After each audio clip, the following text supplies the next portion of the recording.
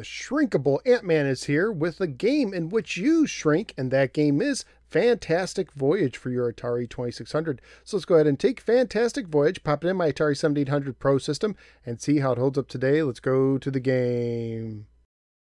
Fantastic Voyage was published by Fox and carries a copyright year of 1982. This game is based in part on their 1966 movie of the same name. It was programmed by David Lubar, who also programmed the Atari 2600 pinball game Bumper Bash, which I reviewed in episode 386. I'll put a link to that review in the description below. The manual opens with the following. The objective: you and your submarine are to be injected into the bloodstream of a critically ill patient. Your mission is to blast your way through several phases of artery obstacles and destroy a life-threatening blood clot. Fantastic Voyage is a vertically scrolling shooter for one player only with 6 game variations, which comprise of 3 difficulties which can contain extended sections. For the controls, you hold down the button to fire and use the joystick to move, pressing up to go faster and down to go slower. The TV type switch can be used to pause the game. On the bottom of the screen is a heartbeat meter of your patient. As time goes on, whenever you crash into something, whenever you shoot something you're not supposed to, and if you allow certain things to pass you, the patient's heartbeat will go up. If it goes too high, it can eventually flatline, ending your game. Fantastic Voyage is comprised of several sections. Throughout the sections, you could sometimes find enzymes that kind of look like keys. If you shoot one, your patient regains health. If you touch an artery wall, a tiny antibody will be released. If you let this pass you, it will weaken the patient. In the first phase, you can shoot defense cells that look like arrows that go from side to side for points. It is safe to let them pass. Phase 2 introduces blob-like blood cells. These are beneficial to the patient, so you want to avoid shooting them or crashing into them, otherwise you will harm the patient. Phase 3 shows up after you take care of the blood clot for the first time. This introduces bad bacteria that look like the Petra enemies from the original Legend of Zelda. They take 3 hits to destroy and harm the patient if they pass you, although if you damage them before they pass you, they won't hurt the patient as much.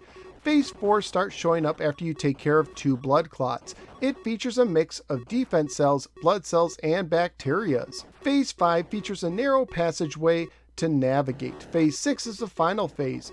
In it, you must avoid indestructible small clotlets until you reach the main blood clot itself. If you run into the main blood clot, you and the patient die. You must shoot it 15 times. Do so and you return to the first phase at increased difficulty. You also get bonus points for completing this phase. The better the patient's health, the more points you get. The counter on the bottom right keeps track of how many clots you have taken care of. Graphically speaking, even though all the characters are white, I like the look of the game, including the look of the various objects and how the background color changes with the phases. Sound and music wise, the game sounds are pretty basic, but the heartbeat meter sound is well done, although some might find it annoying due to its constant use in the game. Family friendly wise, even though this might be the bloodiest game on the 2600, wink wink, the game would most likely get an E for Everyone rating if released today. Currently at pricecharting.com, the game has a value of $9 loose, $23 complete, and $51 new.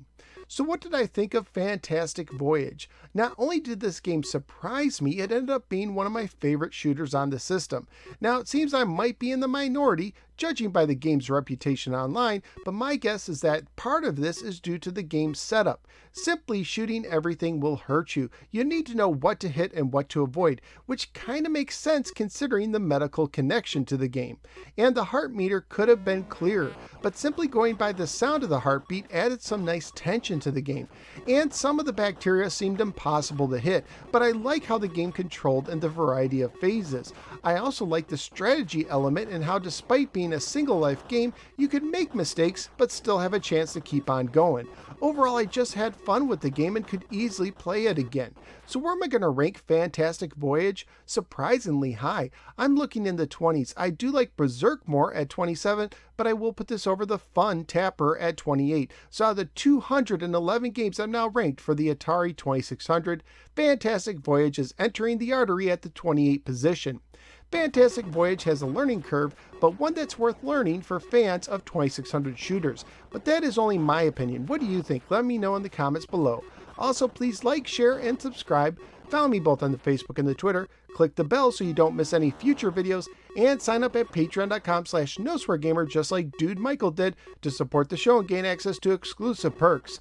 Thank you for giving me a little part of your day, and I look forward to see you next time on the next episode of the No Swear Gamer.